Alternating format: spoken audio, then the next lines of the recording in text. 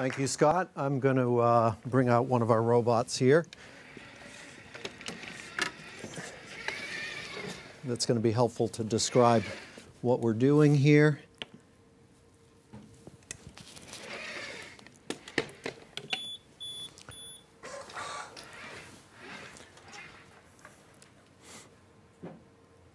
No, there we go. Excuse me. Okay, so I started this company. I'm one of the founders. We started a few years back. The other people were very talented robotics folks from iRobot, and we had a very ambitious goal when we started the company. And that was, we didn't have any idea what industry we were going to focus on or what the specific technology might be. What we were interested in doing was solving critical business issues with robotics. So pushing the field of robotics at the same time as we solved very significant business issues. And we ended up, after long story of how we got to agriculture, but I'll start by describing a little bit what I learned about agriculture along the way. So if you're like me, I thought agriculture 100 years ago looked like this on the left. Now it looks like on the right, and 95% of the labor must be wrung out of agriculture, which it turns out that is far from true. There are lots of crops like those on the left here, which I think are peppers or strawberries perhaps, that 100 years ago it looked like that, and today it looks like this. So, and it is far from only a 5% issue. It is a huge business problem in agriculture, which is $150 billion worth of crops a year that are produced. So I'll jump right into where we ended up within the sector of ag is the production of these kinds of plants that you might buy at your local nursery, garden center for your garden, or landscapers purchase this kind of stuff. It turns out this is 10% of all agricultural production is just this sector of crops. It takes 250,000 people to support this industry, to produce all these crops, and 65,000 people just to move these plants around every day to produce them. So we saw that opportunity and said, aha, we must be able to build a robot that can move plants around. It's far easier than our Eduardo trying to pick up cups and Column trying to do all that sophisticated stuff. So away we went. Here is a quick video of what it looks like in the industry today. This is actually a local Massachusetts grower.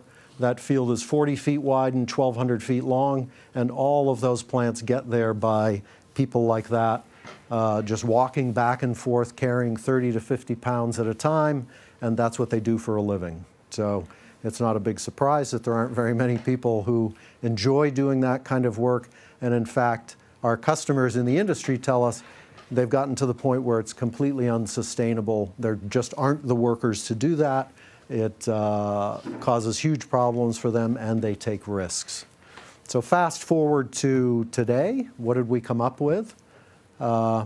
This is one of our customers in Georgia. This field is 100 feet wide and 600 feet long. These plants are put here in the fall for winter storage, and then they usually send out an army of workers to walk back and forth and arrange them in these nice patterns here. But instead, we have our robots doing that task. So these are fully autonomous machines, very simple programming. This is Hector in the yellow shirt. It took him all of probably 20 minutes to be trained on how to use the robots, and he can set them up. He does a little bit of adjusting in the beginning of the day, but then they will work for hours and hours doing this very repetitive job and spacing all these plants. There are these yellow lines are part of our system, so you do need workers to do certain parts of the job. You don't want to, it's not necessary to automate everything. It's only necessary to automate the pieces of the job that are really hard for the workers to do. They're perfectly happy to string the tapes out and set up the robots, but it's all the heavy lifting of moving these plants around. So this is going on in every state well, maybe not Alaska, but in almost every state in the United States has these kind of production facilities. So it's not your local garden center.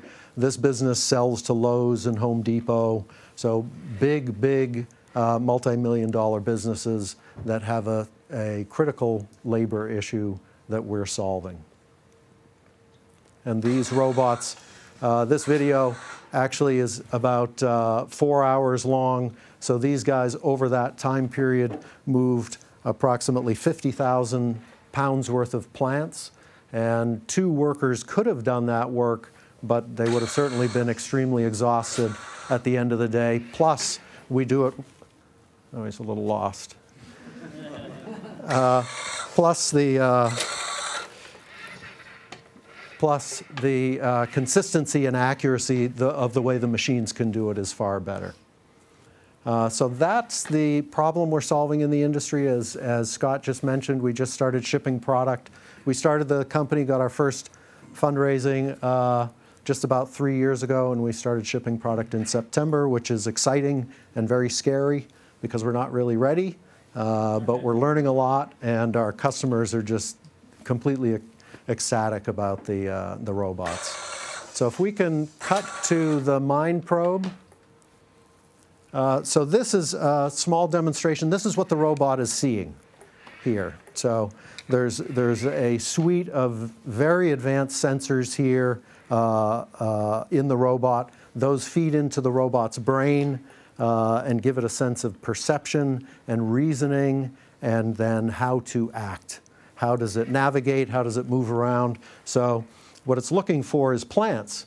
And my legs look sufficiently like plants that it's seeing me here, it's seeing the wall behind, and it needs all of this perception and reasoning because for it to do its work, it's not in a nice climate-controlled environment like we have here. It's out in the real world where it has to work from full sun to full dark, in the rain, uneven conditions, in the mud, all kinds of things. So you need a very sophisticated platform, but you have to keep it extremely simple for the workers to be able to use it.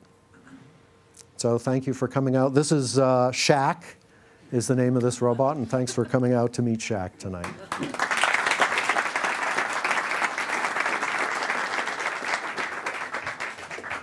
All right, yeah, we were waiting for the robot to grab one of your legs and wrestle you to the ground. Yeah, sometimes that happens. Uh-huh.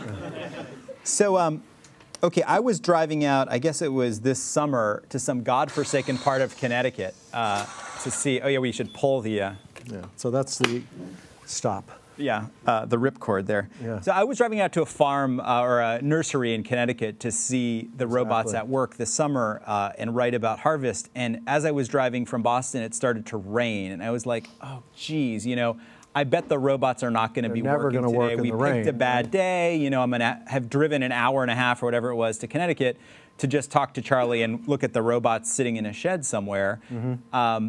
But then once I got there, they were hard at work. There was no roof covering the area they were working. So what are the environmental parameters that they can work in? So they need to, we chose this industry specifically because it's not completely random what's out in the environment. They need a certain level of flatness of the terrain in order to grow the plants properly. So that helps a lot, but still you have, on that day that you came, it was raining. There's mud that's coming up through what they call the ground cloth that the plants are sitting on. So there are a lot of things that it has to deal with.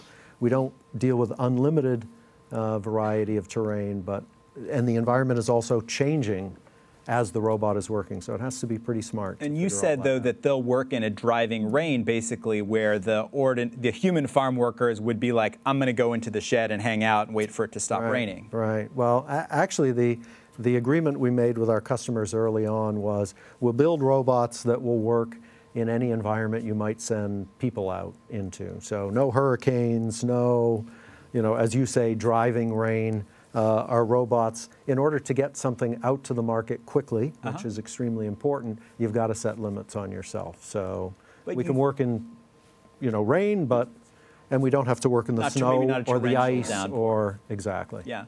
But so you did build this very rugged robot that can deal with all kinds of changing environments and obstacles and doesn't bump into human beings that are working around it. I'm guessing that when you raised all this money from investors, you had some ideas about, hey, here are some other areas other than commercial nurseries where this kind of robot might be useful. Absolutely. Are they all agricultural, kind of all of the possibilities you think about? Well, there are a lot of agricultural, so there are multiple products for this nursery and greenhouse industry, not just moving the plants around, but applying pesticides and herbicides and trimming them and things like that. So there's a product roadmap that sort of goes up the nursery and greenhouse track. We're currently looking at other agricultural crops like wheat and corn, some of these big, huge crops that right now there's giant machines to do the harvesting, do the planting and the harvesting, so sort of the beginning and the end, but they don't have any way to get in and gather data about their crops as they're growing. So we're working with a few people to look into that as a possibility as well.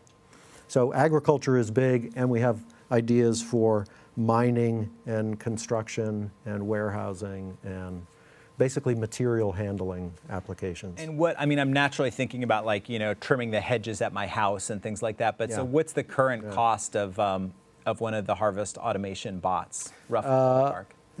They're up for discussion right now. I had a long discussion with my board of directors this morning on this topic. Oh yeah? Right now we're selling them for $30,000 each. And your board thinks that's way too low. Way too Giving them low. away. Way too low. And that gives our customers a payback on the equipment of anywhere between about 15 and 30 months, which is pretty attractive for them. They're used to buying equipment that takes much longer than that to pay back. So. And I want to talk about, just because I find that, when I went to this nursery in Connecticut, you guys were there kind of doing a demo and showing the nursery owner what the bots could do. And I think there were maybe 2 bots working at the time. Yep. But then all around there were human nursery workers that these guys employ to move plants around and fertilize and water and things like that. And I'm guessing that they must be very curious about the future of their jobs when they see you show up and unload your bots from, the back of your pickup truck. Yep, curious is one way of putting it. Yep. So what kind of reaction do you get? I mean, because clearly this is something where the nursery owner thinks, gee, I can deal with the uncertainties of employing maybe legal, maybe illegal people in my operation with a robot. Right. So, and to sort of extend that, it's not just the workers there, but I get this question asked all the time. Aren't you taking jobs away from people who, and the reality is we're solving a huge problem because there really are no workers who will do this kind of work at this point. Most of them are undocumented. Businesses are taking big risks to do that. So we're really solving an unsustainable problem. Right. You're saying there are no legal legal workers who you can hire to do this kind of... And even the undocumented workers, there are fewer and fewer of them in this country. They're being squeezed out by just demographics and trends, and they come here to this country and their kids wouldn't do this kind of work that they're doing. So it's sort of a dying breed, people who would do this kind of work. So the workers that are there today, though, I did have the fear that, oh, our robots are going to frequently end up under the pickup truck, by accident. Under the moving truck. But it turns out it is not that way at all, that they don't like doing the work. They're happy to supervise the robots doing the labor, but they really don't. And explain what supervising the robots involves. I remember when I was there, there's someone with like a wet nap, basically, that would occasionally like clean off the sensors if they got too muddy or dusty, right? So the robot could see where it was. Yep, so we're working on being a little... like, the wet nap job. Exactly. We're working on having less of that in the robot, but the main job is to set up the robots, there's this yellow tape that goes down the side of the field, put the parameters, there's a very simple user interface on the back here, they put in 6 or so parameters. And then also an agreement with our customers up front was for us to get a reasonably cost product to market quickly, the robot doesn't have to be 100% perfect. It can be 95 or 98% perfect, and every once in a while it might tip over a plant or it might miss, and that's okay for us to just do 95% of the work. So it allowed us to go much faster to get a product to market. So the supervisor does a little bit of the cleanup as well when the robot messes up. And I'm guessing humans mess up sometimes too. They probably knock over plants. Yeah, pretty often. But I think you told me that the speed, at least when I saw it this summer, it's not as fast because it's carrying one plant at a time. Humans are typically carrying two, so you're not as fast as human workers are yet. So the plants we were moving that day were 3-gallon containers, and you're right. People carry 2. We only carry 1. If you average it over you would think, oh, they're only going to be half as productive.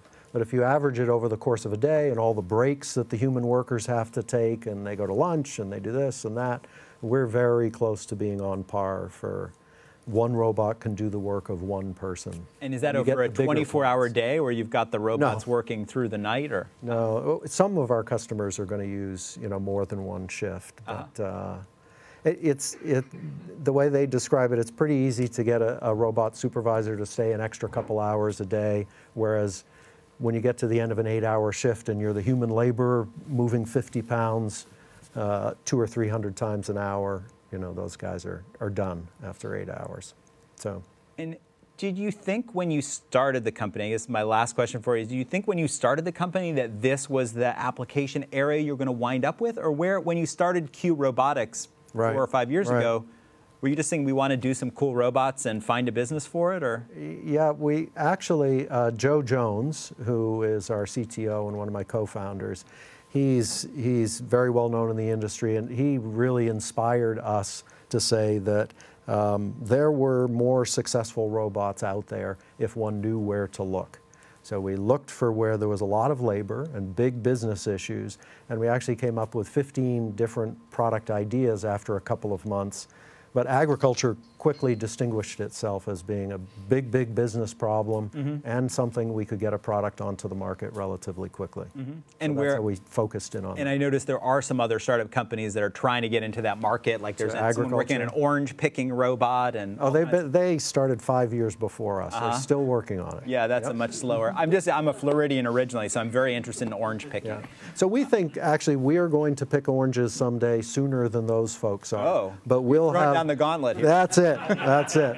But we'll have a dozen successful products in an evolution that'll gradually work up the capabilities to picking oranges. All right, I'm going to hold you. I'm going to hold you to that. I want the first glass of orange juice picked by robots. It's a deal. All right, thank you, Charlie. Yeah, thank you, Scott.